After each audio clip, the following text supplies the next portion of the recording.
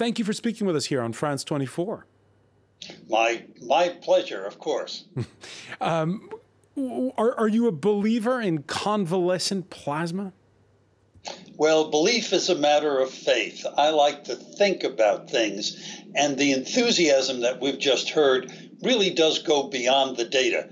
We have a substantial amount of information that has been assembled kind of uncritically, not in a rigorous trial, which would suggest that convalescent plasma may indeed be efficacious in some patients. But what we need is good, strong evidence. What we have is grade C evidence. We need grade A to be able to determine which patients benefit, if any, how much they benefit, and what the appropriate dose of convalescent plasma is.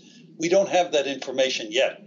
Ongoing trials are recruiting patients into these placebo-controlled trials. And the other side of the coin of the emergency use authorization is that maybe it'll be harder now to recruit patients into those trials because they've heard the enthusiasm of the political leadership. Yeah, becoming political. You say who would need it if it does prove effective? How exactly would this be used? Well, you know, it's been used in over 70,000 patients already. You get the plasma from people who have recovered from COVID. They have those circulating proteins called antibodies. We would like to hopefully treat patients shortly after they're admitted to the hospital, before they get too sick, before they need the intensive care unit. That's the target population that most of this convalescent plasma has been aimed at. And how effective it is, we're still not certain, but we have hints that it might well work. We need more concrete information. It's been more than 6 months since COVID-19 spread across the globe.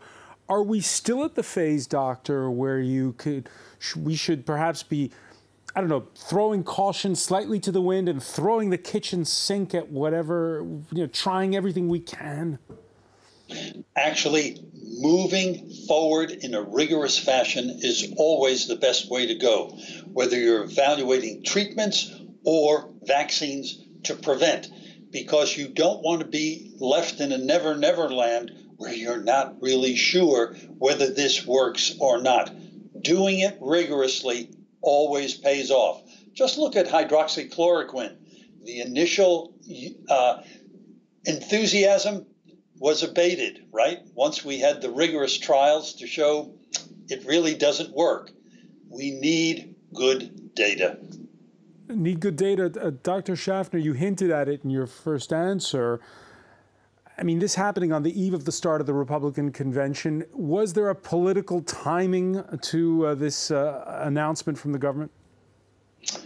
Well, it sure seems that way. I'm just a country doctor, but from where I sit, it looks as though this, as much of the response to COVID, has been politicized, I'm afraid.